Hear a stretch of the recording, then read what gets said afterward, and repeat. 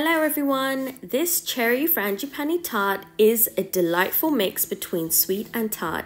It really is a beautiful dessert. You want to begin with the short crust pastry. You're going to need to beat 125 grams of cubed butter with 50 grams of icing sugar. Beat this until light and pale. You're going to add 1 egg and 100 grams of flour to it. Mix it well and then remove the paddle attachment. Now you're going to add the remaining 100 grams of flour and 50 grams of almond meal, and you're just going to fold that in. Be careful not to overmix it, otherwise you'll end up with a very hard short crust pastry instead of something that is buttery and flaky.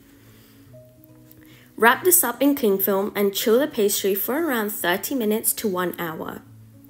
Now you're going to roll the pastry between 2 sheets of parchment paper until the thickness of a £1 coin. The pastry should be rolled out a few inches larger than the pie dish. If you guys are new to the channel, then welcome, thank you for stopping by. Please take the time to give this video a big thumbs up, leave a comment down below, and if you haven't done so already, don't forget to subscribe to the channel. If you like what you see, do consider sending us a super thanks, or you can buy us a coffee, the link is in the description below.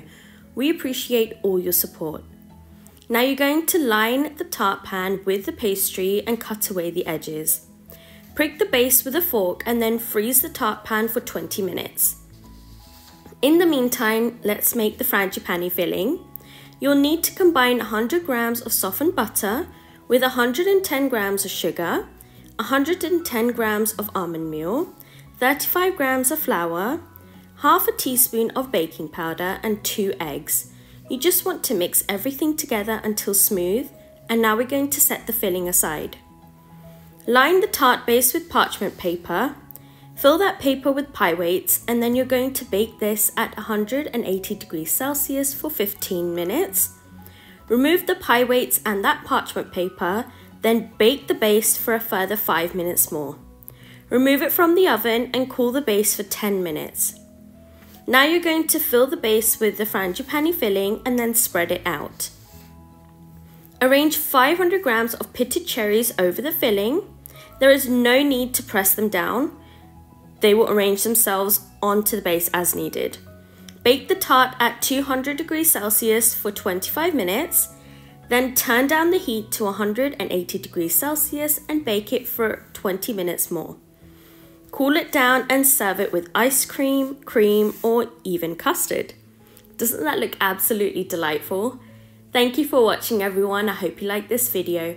Don't forget to give it a big thumbs up, leave a comment down below, and if you haven't done so already, don't forget to subscribe to the channel. Share this video so everyone else can make this frangipane tart. Much love and have a good one. Bye!